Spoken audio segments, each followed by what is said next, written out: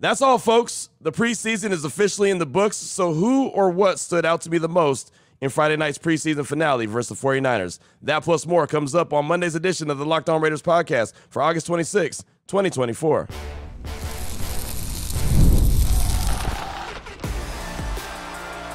You are Locked On Raiders, your daily Las Vegas Raiders podcast, part of the Locked On Podcast Network, your team every day.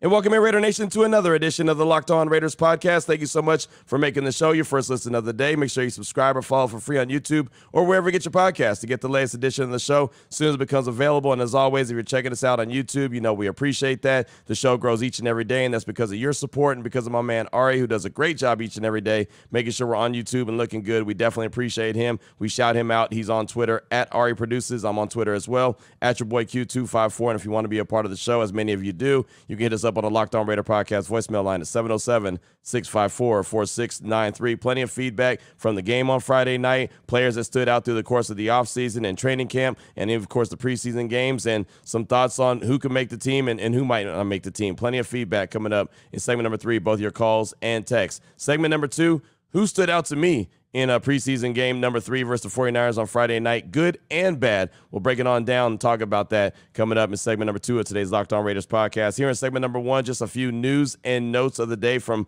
over the weekend, and we'll jump right into it after I tell you about the title sponsor of the show, which is FanDuel. Now through September 22nd, all FanDuel customers can bet $5 and get a 3-week free trial of NFL Sunday Ticket from YouTube and YouTube TV. Visit FanDuel.com/LockedOn to get started today. Off top, really exciting to be able to put the preseason in the rearview mirror. It's a done deal records, all 3 games in the books, and really the Raiders came out of it with no major injuries, which was awesome. That's the one thing that you don't want in training camp and preseason. You don't want to have any major injuries. There was a couple minor ones here and there, and of course the one I mentioned before from Jeff Foreman, the wide receiver, when he hurt his knee there in Costa Mesa. But that was probably the biggest injury that the Raiders had as far as we know through training camp and preseason. But Friday night was the preseason finale at Allegiant Stadium. I was doing the pregame show and the postgame show, and I thought Eddie Pascal from the Raiders, Raiders.com, and Silver and Black Productions was going to be my co-host for the pregame show because he had done that the first 2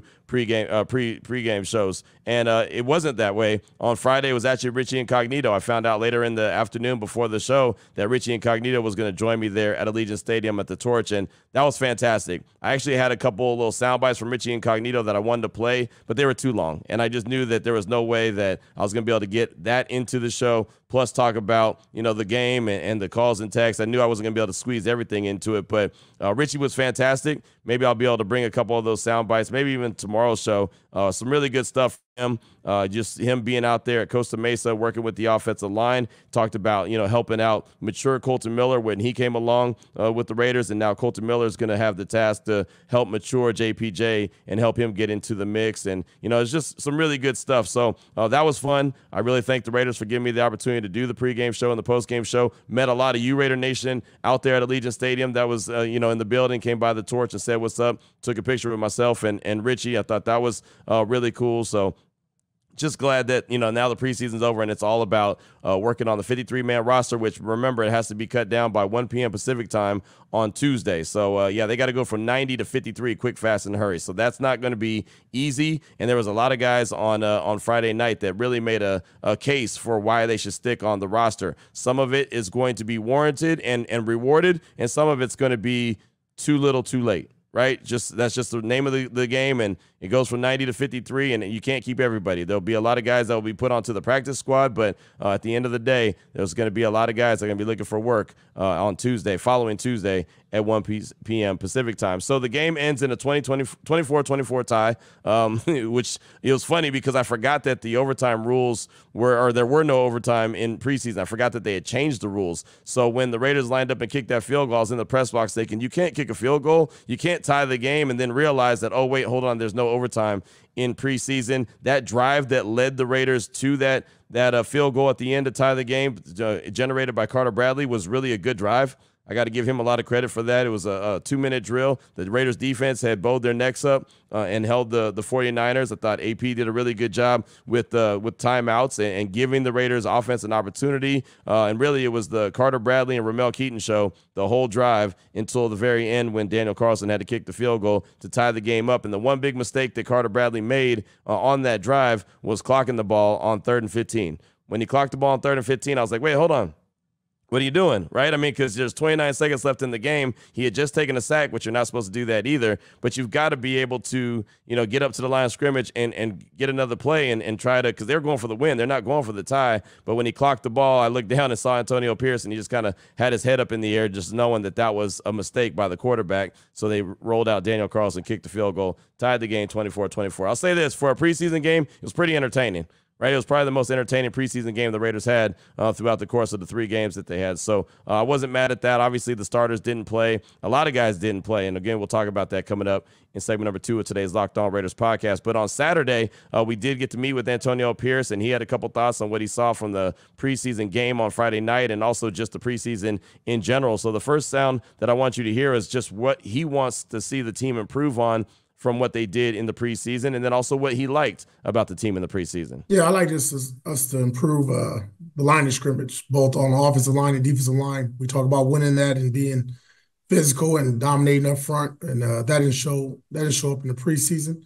And one thing I was really excited about was just our return game. I think Trey Tucker and McAllister both showcased that they got some big play ability. We saw it last night, obviously.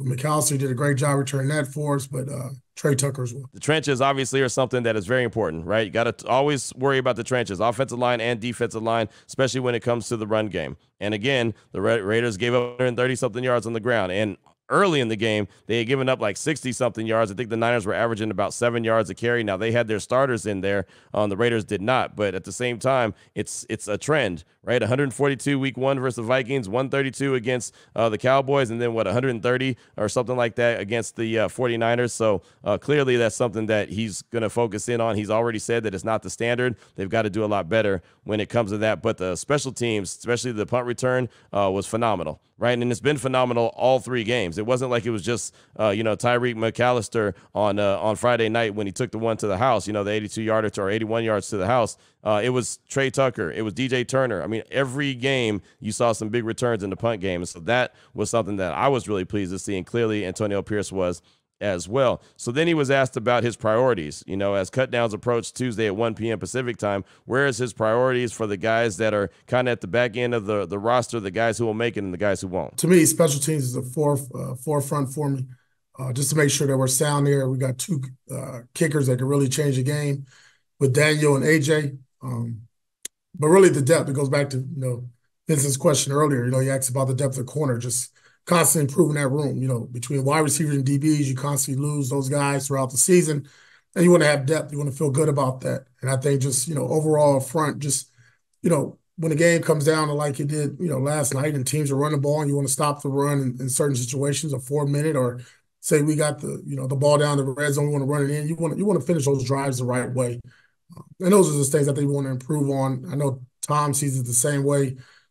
But to act like we're going to just sit there and flip this roster over the next 48 hours, that's not going to happen. A lot of the guys that's going to be on our practice squad and that make our 50-man roster are here. Now, like everybody in the league, there's going to be anywhere from 5 to 8 players that, there's going to be change, and that's going to happen, throughout the season, just constantly, rotating that bottom part of the roster. Got to be able to play special teams. Got to be able to play special teams. Got to be able to play special teams. That's one of those big areas of, just emphasis. Like, if you can't do something where you're the best at it, you better be able to do multiple things. It's just that simple. If you're going to stick in the league, you've got to be able to do a whole lot of things unless you are the very best at that position. And when you're at the back end of the roster, you're not the very best at that position. And then one other soundbite that I want to play here on segment number 1 of today's Locked On Raiders podcast is about Brandon Faison. He's a guy that was competing with Jacorian Bennett, and he just hasn't been out there because of injury. And that's just unfortunate, because that feels like now 2 years in a row where he's just been banged up in training camp, and then you just don't see anything from him. So here's Antonio Pierce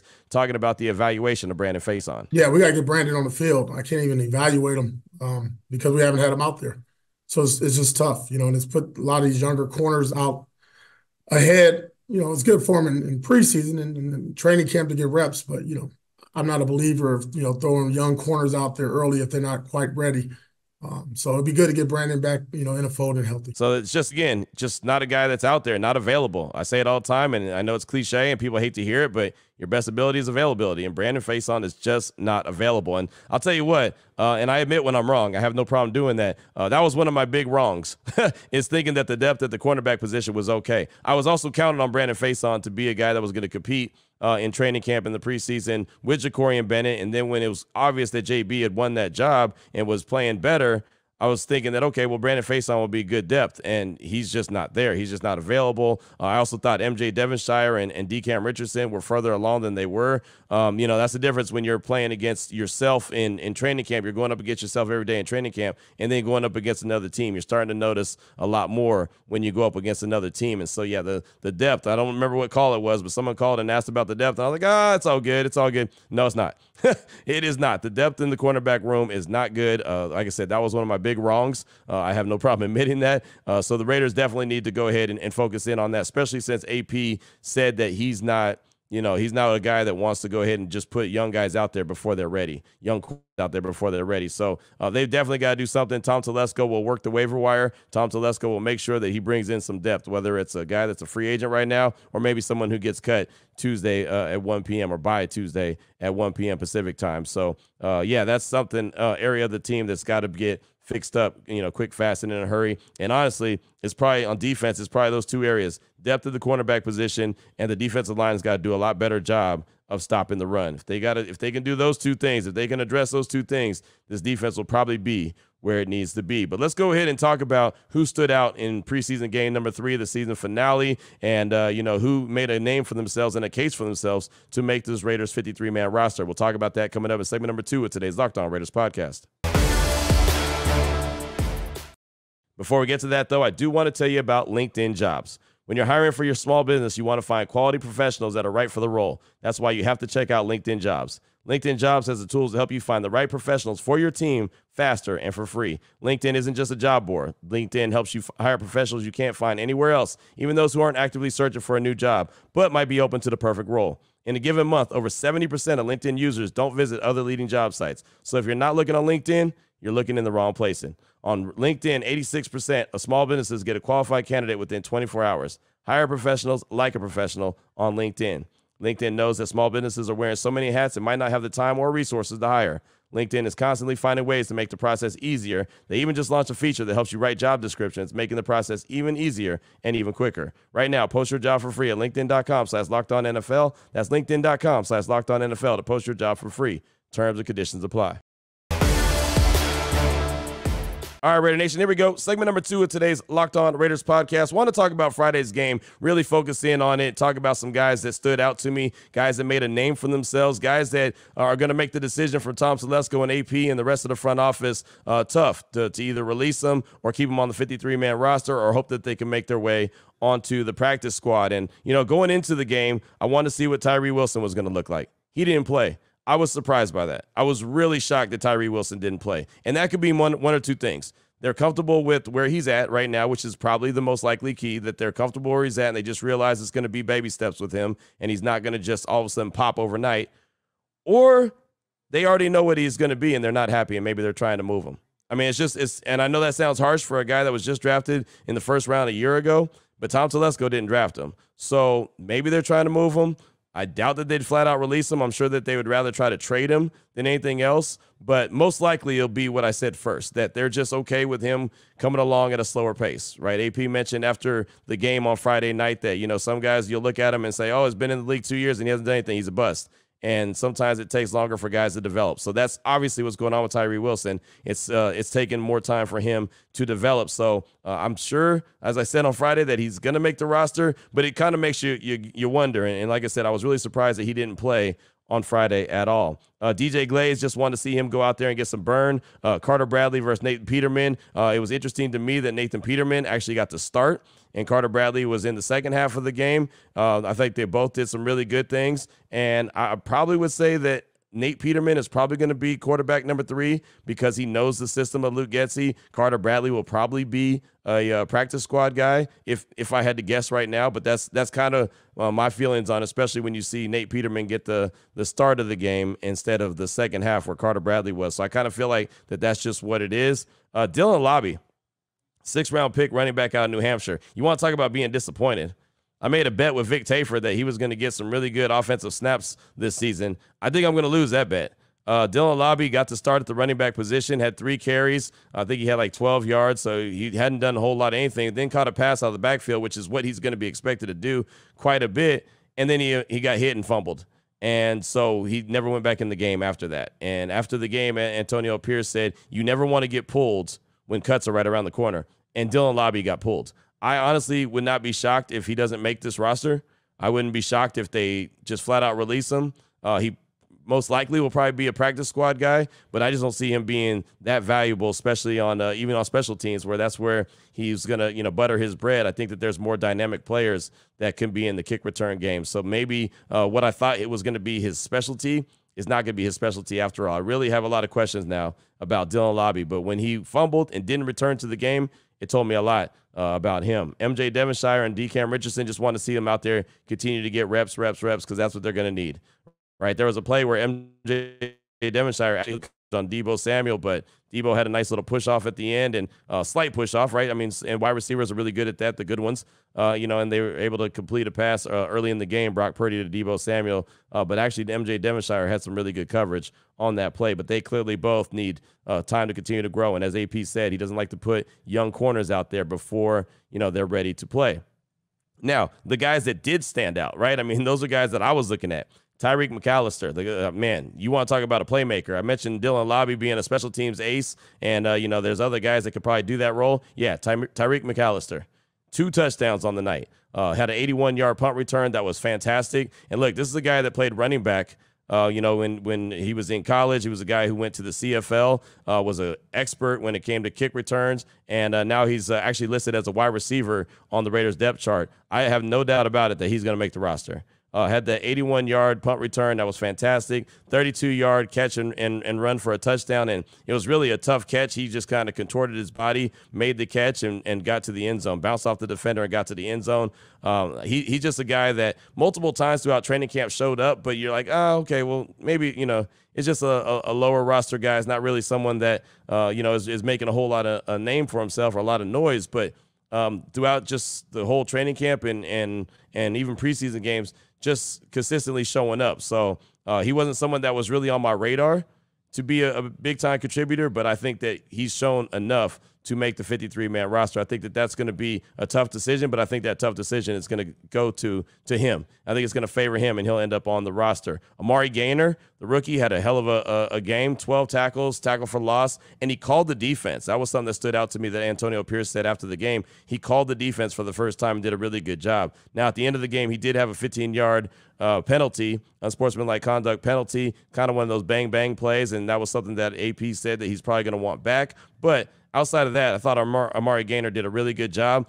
53 was all over the field, and that could add some depth to that linebacking room that we know. It's Robert Spillane. You know that Divine Diablo is there. Luke Masterson is there. Tommy Eichenberg is, still banged up a little bit. I'm not exactly sure 100% what his injury is. Honestly, wouldn't be shocked to see him maybe be IR'd, and then he just not play this year. And, the kind of thought was that he was going to redshirt this year anyway. Didn't think that he was going to be a big-time contributor. I still think Eichenberg is going to be a good player, but I don't know the extent of this injury. But like I said, I wouldn't be shocked to see him end up getting IR'd. Byron Young had a sack. There was a Byron Young sighting. Matthew Butler had a sack. There was a Matthew Butler sighting. I still think it's probably too late for those guys, right? I mean, if anything, they may end up back on the practice squad, but I think that they're going to get waived. Even though they had a good game, I just think it's too little too late, right? I mean, it's nice to show up, but they didn't show up all preseason, and then they show up in preseason game number 3. The Raiders finally got their first sack of the preseason in game number 3. Had multiple sacks, Byron Young, Matt Butler, and Charles Snowden. And Charles Snowden's been showing up. He was showing up back in Costa Mesa. So I feel like Charles Snowden's pretty comfortable, but Matt Butler and Byron Young, wouldn't be shocked to see those guys waived. Sam Webb had a nice pass breakup that led to a Chris Smith interception. I thought that was a nice play. Sam Webb obviously has been around before with the Silver and Black, has made the 53-man roster with the Raiders back in Josh McDaniels' first year with the team. And Chris Smith, there was a sighting there, right? So there were certain guys that I wanted to see and to see if they were going to make some plays, and they did. I don't know about Chris Smith. I don't know if he's going to make the roster or not, but the play that he made on Friday night against the ones, right? Sam Webb and him made it against the ones. Brock Purdy was still in there when he broke that ball up, and Smith was able to come up with the interception and take it back to the 41-yard line. The 49ers were about to score another touchdown, and the Raiders defense prevented that. And again, that was against the ones, so I thought that was pretty impressive. And then the last drive of the game, it was the Ramel Keaton show. Right, it was Carter Bradley to Ramel Keaton multiple times. Even when there was bad passes, Ramel Keaton found a way to haul it in, and he had some nice toe tap swag along the sidelines, getting his feet inbounds. Did a really good job there. So I thought that was pretty impressive as well. He's probably going to be a practice squad guy. I don't think he's done enough to make the 53-man roster, but he definitely did enough to make his his name, his case for himself to stick around the team. But he'll probably end up being a special team or a practice squad guy, at least off top. But all in all, I thought the game was a pretty fun, exciting game. The way that it ended was wild and crazy, with the Niners lateraling it like 500 times. And it was probably dead about 500 times as well, but it was just a hell of a play that ended up with the offensive lineman falling face first on the 2-yard line. It was just done. And when it was all over and the game was over, there was Raiders, there was Niners laying on the field, just exhausted from that last play, but ends up in a 24-24 tie. And what a fitting way to finish the preseason, right? So thought it was really good. Thought it was a fun, entertaining game and a fun, entertaining way to finish up the preseason. Get ready now for the Chargers Game 1 in SoFi Stadium coming up on September 8th. So that's what I got for you for segment number 2 of today's Locked On Raiders podcast. Coming up segment number 3, your calls and texts, 707-654-4693. That's coming up next here on the Locked On Raiders podcast. Before I get to that, though, I do want to tell you about the title sponsor of this show, which is FanDuel. And you've heard us talk a lot about FanDuel. It's America's #1 sportsbook. Well, now I got something different for you. Now through September 22nd, all FanDuel customers can bet $5 and get a 3-week free trial of NFL Sunday Ticket from YouTube and YouTube TV. Then with the YouTube TV base plan, you'll be able to watch every regular season Sunday afternoon out-of-market game. All you need is a Google account and a current form of payment, and you can cancel at any time. All you got to do is visit FanDuel.com/lockedon to download America's #1 sportsbook. Here we go, Raider Nation. Segment number 3 of today's Locked On Raiders podcast. Your calls and texts are off that Locked On Raider podcast voicemail line, 707-654-4693. Let's start things off with a call with Raider Meatloaf. He's calling to talk about Friday's game versus the 49ers and a couple players that stood out to him. Here he is, Raider Meatloaf. Hey, Q, it's Raider Meatloaf here. I was really happy about actually that last preseason game. I know everything didn't go perfect, but more happy about that I saw talent that we haven't seen the whole preseason. And I don't know who number 97 is. I think his last name's Robinson, but he just was every time he was putting pressure on the ball, getting through the line. He was quick off the line. I'm not saying that he could be a starter, but he could definitely, I think, fit in some sort of depth piece or depth role on the team. So, liked him. The kid that was returning the kicks, he was pretty electric, made some really good plays. That running back, McAllister, I don't know if that's the same person that was returning kicks, but he was good, man. I mean, there was a lot of talent out there, a lot of people that looked hungry to make a roster. So I know AP is going to have his hands full, but I'm excited, man. I can't wait for season to start. I just want everything to fly by, man. All right, take care. Meatloaf, thanks for the call. Appreciate you. Yeah, 97 is Janarius Robinson. He could play. Right? He's going to be on the 53-man roster. He showed up and showed out. I don't know if he's got a suspension coming or not for, I think he got a DUI, but I'm not 100% sure, but I know he could play. He's a big dude. He's going to make the 53. McAllister, he was incredible, right? I mean, just with the punt return ability, the wide receiver ability, he's a running back by nature. I believe that he's going to make the 53-man roster as well. You never really know, who's gonna get it done, but I just feel pretty comfortable with that big play ability that he'll definitely make it as well. So just glad that the preseason's over and it's now gearing up for the cut downs and, of course, the regular season starting on September 8th. But thanks for the call. Appreciate you. Up next, got a text from PK Raider reporting from Oakland, California. He said there's been a lot of talks around our quarterback situation lately when it comes to offense. One thing that hasn't been talked about much is our running back situation. We've been pretty fortunate the last few years with Josh Jacobs. How do you think Zamir White's going to do this season? Do you think we're going to have to draft someone next year? I feel like the running game is one of the keys to our offense doing well. Curious what your thoughts are. That's from PK Raider from Oakland, Cali. And, yeah, there's no doubt that the running back room is going to be important. They're going to need to establish the run. There's no doubt about that. Zamir White, I think he's going to do okay, but he's got Alexander Mattison as well. It's going to be a 1-2 punch. It's not going to be, just a workhorse, kind of like what it's been with Josh Jacobs. It's going to be running back by committee, and hopefully those two guys are going to be able to really excel. The one thing I like about Alexander Mattison is that he's been in this scheme for a long time, and if they do it correctly, it could look really good. If you remember Friday night, the preseason game against the Niners, you saw how they were running, and they were running at ease against the Raiders. That's the same running zone blocking scheme, that they're going to be using. The offensive line's going to be blocking that way, and they're using the outside run for this offense. It could be a really good offense and really beneficial to the running game, but they have to be able to execute it correctly. You got to get to that spot, boom, one cut, and get downhill. It's just that simple. So we'll see. I think Zamir White's going to be good at it, but that's definitely going to be a key to this Raiders offense this year is establishing the run game, being able to run the ball when everybody in the building knows that you want to run the ball. Thanks for that text. I do appreciate you. Up next, got a call from Jacob in Hanford. He's calling to talk about two things, and both of them, matter of fact, around the former number 7 overall pick, and then he also wants to talk about running backs. Here he is, Jacob in Hanford. What's up, Q? This is Jacob from Hanford. I got two questions for you. First one is about Tyree Wilson, our number 1 pick from last year, or rather our first-round pick from last year. We took him at 7. We've kind of beat this dead horse. And, you get a top 7 guy, you expect that guy to make an impact in the first couple of years. This guy is supposed to be a contributor like day one, honestly. We haven't seen that from Tyree Wilson, and I know we're trying to be positive. We're trying to keep an optimistic look and, give him every opportunity, but I feel like he's had lots of opportunities and he's just not improving. The guy, I'm being honest, he looks slow in more ways than one, and I don't want to be rude, but he just doesn't look good. He looks what I just said. It doesn't look good for him. The second thing, let's go off with Tyree Wilson. This thing with him, we took him number 7 overall. Now, we're not going to be able to trade a guy like that and get a 7 overall. But what do you think we would be able to get for him if we did trade him, right? I'm thinking maybe somewhere around a 4th-round pick. Maybe we might have to include a 7th. But I think that we honestly ought to pull the trigger pretty soon because he's only going to go down in value the more that people see what he has, because he's a strong guy, but he just plays slow. He's not really, his technique isn't really there, and he seems like the type of guy that's not really going to be able to sink in for him.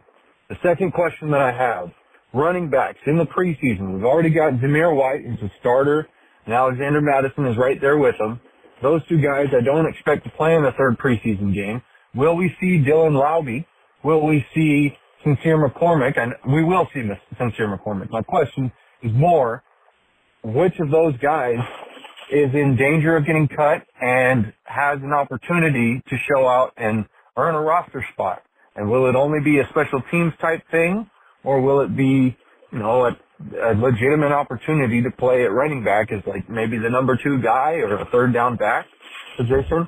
Those are my two questions, Q. The thing about Tyree Wilson, what do we get in a trade? Should we trade him? And the running back, who's going to be there? Sincere McCormick, does he look any good? Because the hype is insane, or it was insane last year before he got injured.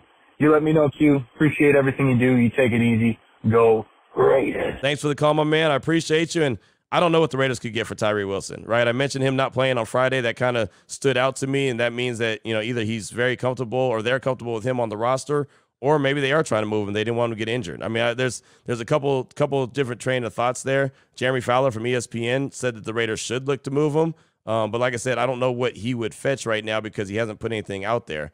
So, that could be, I don't know. I mean, your guess is as good as mine at this point, and I don't know if Jeremy Fowler was hearing that the Raiders are trying to move him or if he was just spitballing. I just don't know. But you might be able to get anywhere from like a 3rd to a 5th round. I don't know. As far as the running game, Sincere McCormick will probably be on the outside looking in. I thought that Dylan Lobby was going to be a shoe-in, but now I'm not that sure. Obviously, they've got Zamir White. They've got Alexander Madison. They've got Amir Abdullah. Maybe Sincere McCormick could be a guy that make it. Maybe Britton Brown. Maybe it's Britton Brown is on the outside looking in. There's definitely a case to be said right there. But like I said, I thought Dylan Lobby was going to be that dude. I don't really feel that comfortable at this stage of the game. But thank you for that call. I do appreciate you. Up next, and just got time for a couple more. Got a text from Taylor from the 503. That's Portland, Oregon. He said, I've been out of town for my wedding, which fell on the same day as second round of the draft. Haven't had a chance to listen to your post-draft or during the draft coverage yet, but I had thoughts on Brock Bowers.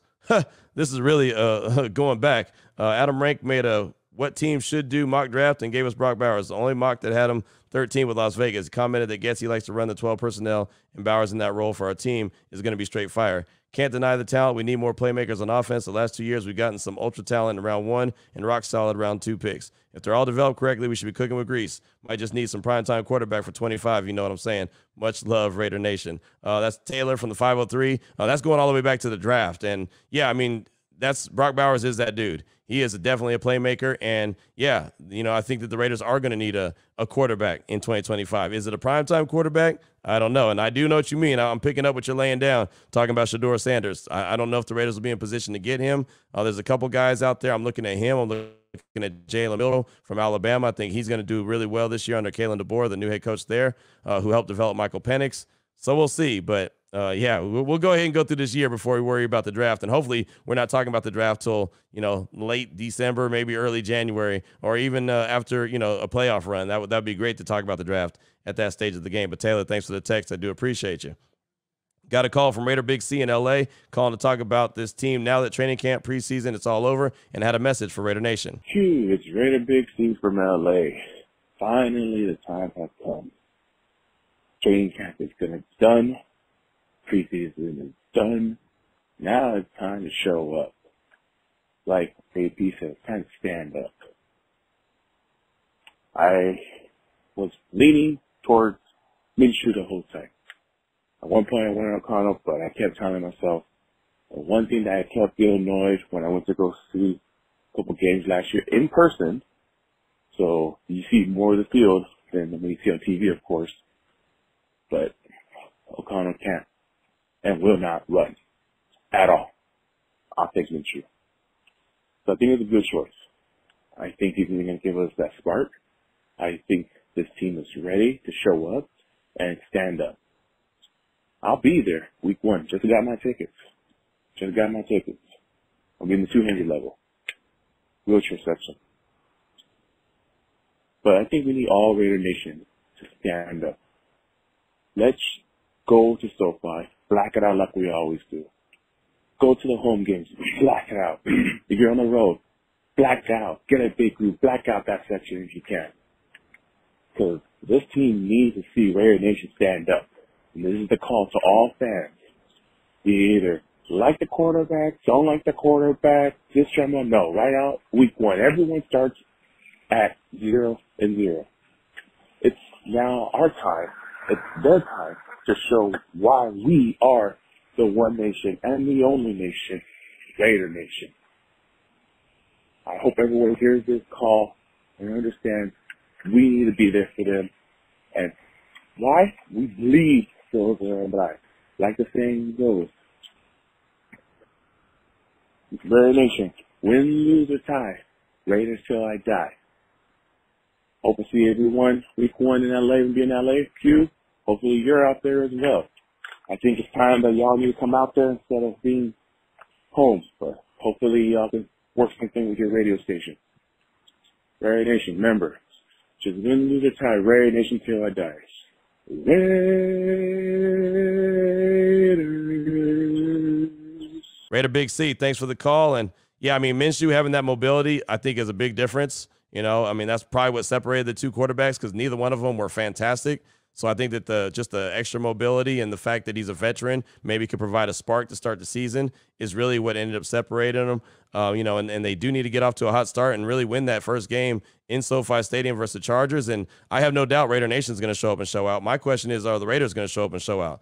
they're not very successful at SoFi for some reason. Raider Nation's always there, but they're like 1-5 at SoFi, which to me blows my mind, right? Because they have so much fans that go to SoFi, and they're playing twice there, right? They're playing the Chargers week 1, and then also October 20th they're playing against the Rams there at SoFi. So it'd be nice for them to get a couple wins in SoFi this year. But thanks so much for that call. I do appreciate you. We'll close out from a text from the Raven. Say, good day, Q. It's the Raven in SoCal. Friday show. While speaking about your career in radio broadcasting, you gave props to the great Greg Papa, who the Raiders should still have as their radio voice. However, I wanted to also give love to someone that younger Raider Nation generation may not have been exposed to, that's being the late, great Bill King. Bill King was the voice of the Raiders from 66 to 92, calling all 3 Super Bowl wins, and even more impressive during the stretch of that time was the radio voice of the Raiders, Warriors, and the A's all at the same time. The man was gifted as a radio play-by-play announcer and as an Oakland native who later in life transplanted to Southern California. I've been blessed to have been able to listen to 2 radio icons who allowed the listener to see what they're hearing on the radio, both the late, great Chick Hearn and the late, great Bill King. Raider Nation for life. That's the Raven. Thanks so much for that text. And, yeah, Bill King was fantastic. He wasn't the soundtrack for me. That was Greg Papa, but I know that Bill King was fantastic. I definitely know that. So the Raiders have been blessed. And Jason Horowitz has told me this as well, and he's the voice right now of the Silver and Black.